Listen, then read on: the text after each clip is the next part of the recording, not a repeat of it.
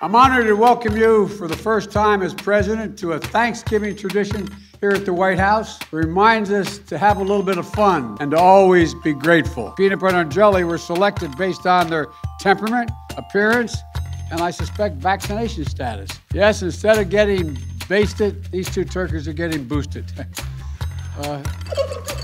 Yeah, here.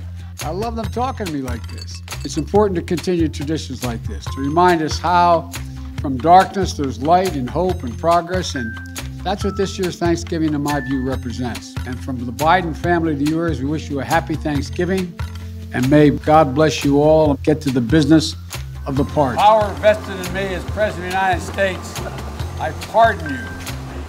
I pardon you this Thanksgiving. Go ahead, say something. There you go.